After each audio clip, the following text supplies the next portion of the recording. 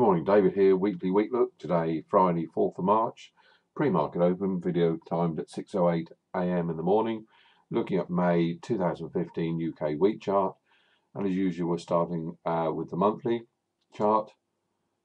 I just look here, and you can see here, I'll bring this to the front here, that we've taken out this swing low here of 106.23. This from last September.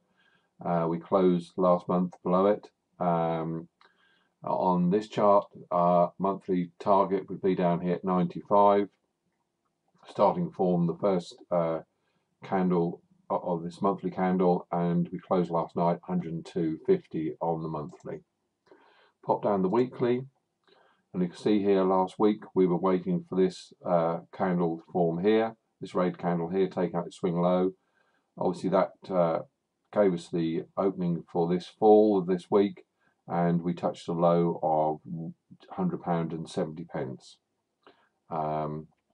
Just pop down into the daily, and you can see here price action's been pretty one way this week. Obviously we've gone from 106.39 down to 101.55, and that's been fairly constant all this week. Falls, obviously last week we were seeing these two red candles below the swing low here.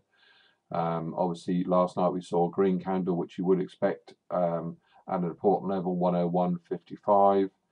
Below that I have 98, and then 95 takes us down to this long-term monthly move here. Above that, obviously 109.78, 106.39.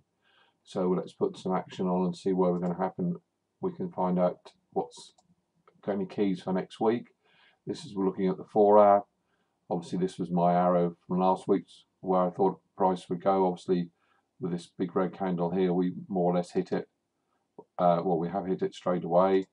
Obviously 101.55. We've come down yesterday, the day before, and we tested below it, a red candle here. Obviously now we've flown up above it, which we'd expect on a major level. We've got a gap up here left at 103.60. May see a run up to test that. This is sort of a, looks that we could go back up here to test 360. Had this consolidation here when we're breaking through this 50% level here at 397. Could be a possibility to go up there, but obviously if we break down below this level again, then obviously we're looking down at £100 a ton. So obviously that £100, and then obviously if that doesn't hold, we're back down here to 98. But at the moment I think possibly more likely for the short-term bounce, which we've got a little bit oversold, go back up to look at this gap fill here, and then probably have another go at breaking through the 101.55 down to the £100. I'll just check on the moving averages. Yeah, all pointing down at the present moment. We got this green candle short here, volume was light, nothing to indicate there. Obviously you can see on the long-term RSI here we're heavily oversold, which you would expect at the moment, but all moving averages still pointing down.